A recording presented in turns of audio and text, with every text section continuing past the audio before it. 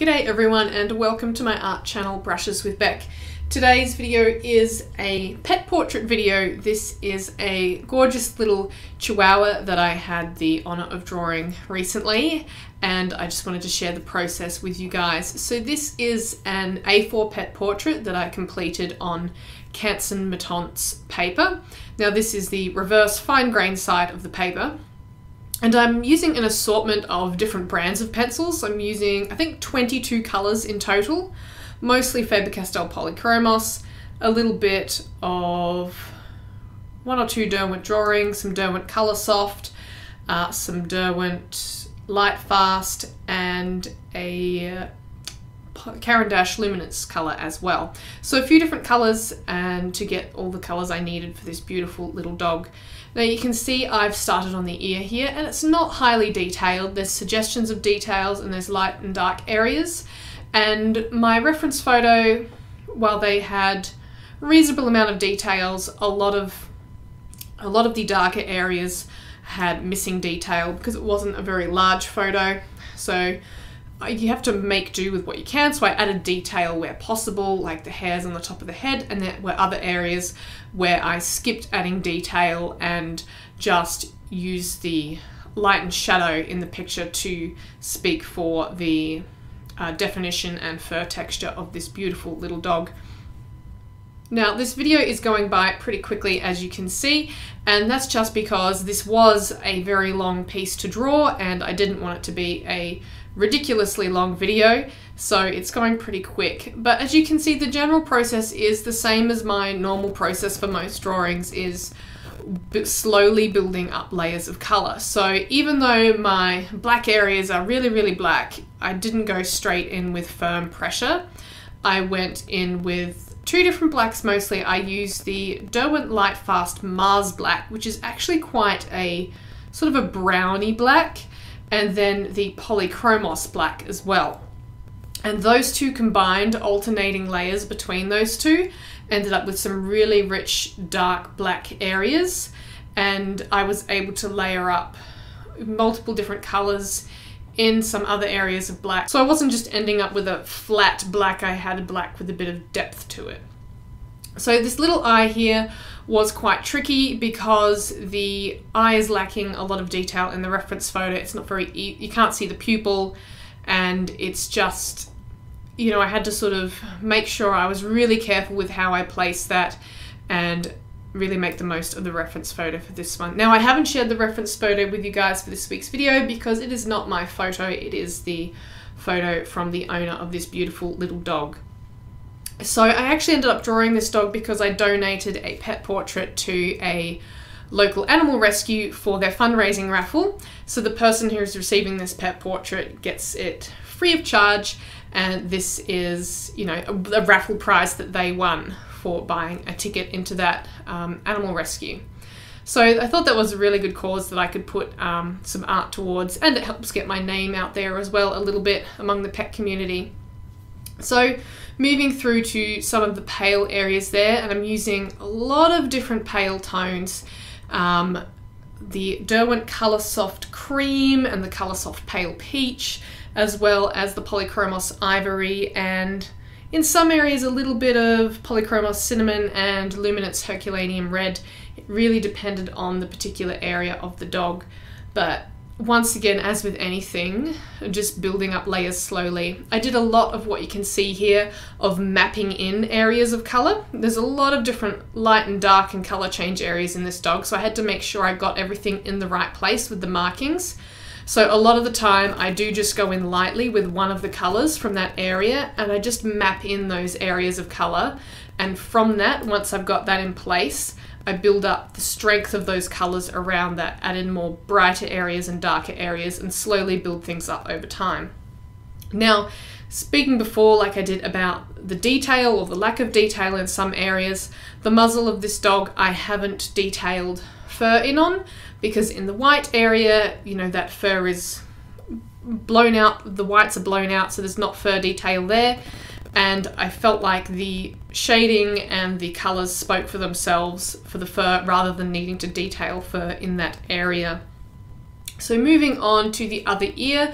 Now the top half of this ear was actually cut off in the reference photo. So I actually flipped the top of the first ear and popped it into position and then altered it slightly so it didn't look like a duplicate ear, because obviously the light's coming from a different direction, things were going to be a little bit different, so I made sure I altered it a little bit while still keeping it relatively, I tried to keep it accurate to the representation from the other ear. So I think that worked out pretty well. It did end up slightly different to the first ear in terms of level of detail, but I think it's worked out okay in the end.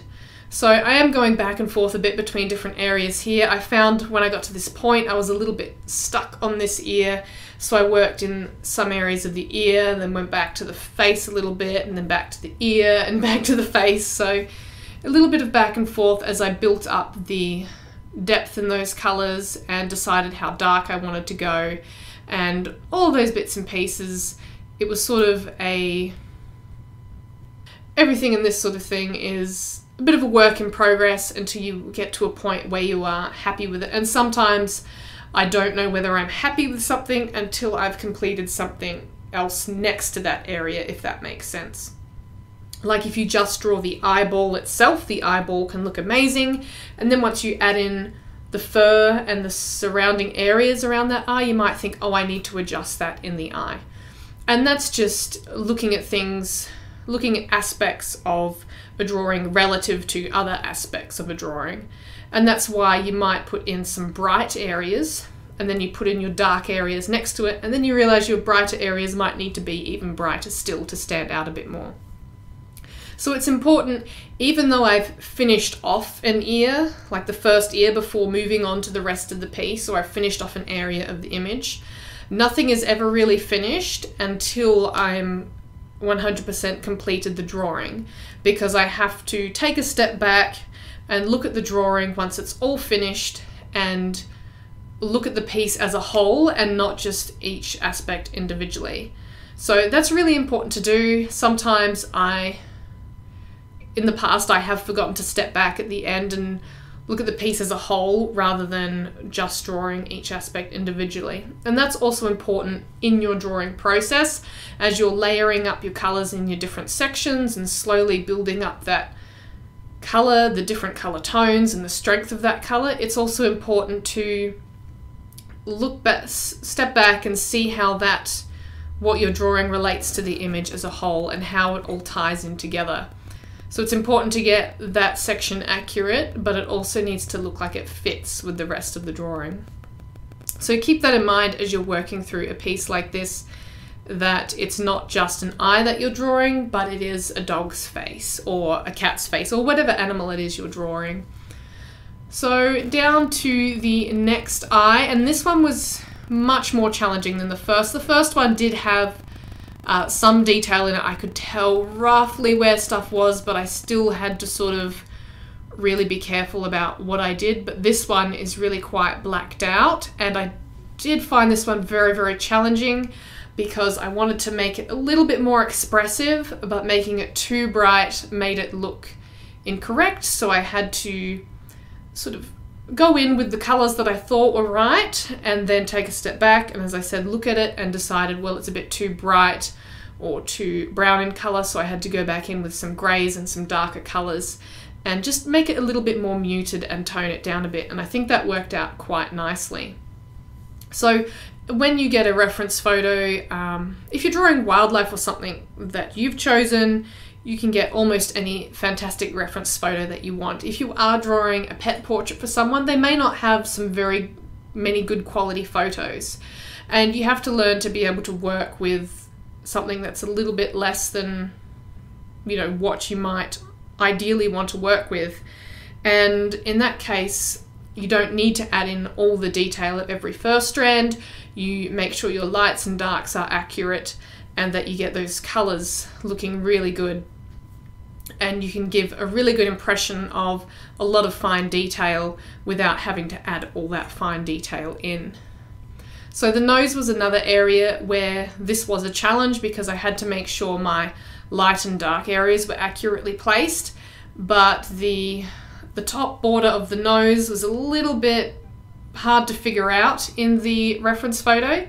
So I had to make sure I didn't go too high up with the nose, but that I gave it a nice blend out into the muzzle as well with some dark greys without making it too inconspicuous about where the nose ended and the muzzle began. So at this point, I'm very, very pleased with how this drawing is coming along, and I've honestly outdone my own expectations for this drawing and absolutely loving this process. And this dog has been so much fun to draw. By the way, this dog's name is Jack. I forgot to mention that earlier. He is a Chihuahua. I think I did mention that. And so the amazing thing about Jack is that he is 19 years old, which is a beautiful age for a little Chihuahua. And so it's fantastic to see when pets are so long-lived. So it's a real pleasure to draw a senior pet as well. Well, any pet really for someone, but to know that they've lived a beautiful, long, happy life is wonderful. So moving down to the neck and chest of this little dog. Now, once again, with these black areas, there's not a lot of detail visible on the photo itself, so I'm just focusing on getting it to the right level of darkness that I need, and making sure that I don't make the whole black area one tone of black. I have to have a little bit of variance in it as it curves around the front of the leg there, and make sure that I am extending it correctly into the white areas and making sure that looks nice and accurate. Now, just a quick side note, it has just started raining here. I'm hoping you can't hear that on my recording, but unfortunately I'm just going to have to push through with that. So moving through there, you can see I've gotten my blacks nice and dark, but I've left some slightly lighter areas for some variance in tone there. And just moving into this sort of tanny coloured area, I suppose. I've popped it in a little bit peachy, and moving through to the front of the chest. Now, once again, this is one of those areas where I map in my colours quite lightly with one of my undertones. So this, I believe, is the Nougat from Polychromos. And then once I've mapped in those darker bits, then I can also go in with some lighter tones and work around those and build up the colour from there. So I find that's one of the easiest ways to approach fur, is don't look at it as a whole thing. Work out what's my darkest tone or my lightest tone and put that in, and do some light mapping. If it's a really dark tone, don't press really hard. Just use it really softly and map in those different fur strands and different areas and clumps of fur. Work all that out and then proceed with really starting to detail up your colour and really apply that in. So in the lower section, you can see I've mapped in areas with the white instead of with the Nougat, and then that will help me in that area maintain those really bright white areas and make sure I don't go over them with another colour. So moving down, you can see there's quite a shadowed area here. This is still white fur, but it is in really deep shadow, so it needs to be matching sort of the colour tone in the photo reference. Otherwise, the light and dark areas of this dog aren't going to look accurate. So this whole chest area was a little bit challenging. There was the transitions from the black to the white, which is always quite tricky, and then making sure that I got that fur detail flowing in the correct direction, which is always really important with fur with any animal. You want to make sure the fur is traveling in the right direction, and that's quite tricky when the reference photo doesn't always show which direction the fur is traveling. It was sort of a bit misleading in some areas, and I had to make sure I was getting it correct. And then also just making sure that my colour tones were correct for the white that was in shadow. White is quite challenging because often it's not very white. You have to use a lot of other colours in it, and that was just making sure I was drawing what I was actually seeing and not what I thought I was seeing. So that's a really challenging thing when drawing white fur. So as you can see, as with almost anything else that you draw, it's just a matter of building up layers. And I do apologise for this blurry section here. For some reason, my camera got out of focus for a couple of minutes while I was drawing, so, but not for very long. As you can see, back to being in focus. And so this area here is another black section. Now I started quite far back with the black pencil because I wanted to make sure I didn't go too far in with that and block off too much of the white area. So I started pretty far back and started working in the fur texture. And once I sort of went through that process once, then I looked back at it and back at my reference photo, and then slowly pushed back those strands of fur to add more and more black in, so that it wasn't, so that it was in the right position. So something like this, it's always important, like less is more. So I don't want to overdo it with the black early on. It's fine if I start too far back with the black and then slowly move it across into where it's in the correct position, rather than going too far back with the black initially and then not being able to recover those paler strands of fur. So at this point, very close to being done. I've just got a little bit of detail in these lower areas, a few little adjustments here and there, and making sure that everything is just how I want it to be in this lower part of this beautiful little dog. And then I've got to add some little whiskers in around the face, and this beautiful portrait of this Chihuahua is complete. So I do hope you've enjoyed this video and got something out of it. Thank you very much for watching. If you liked it, please give it a thumbs up, comment down below, subscribe to my channel, and I'll see you again next time for another video. Stay creative.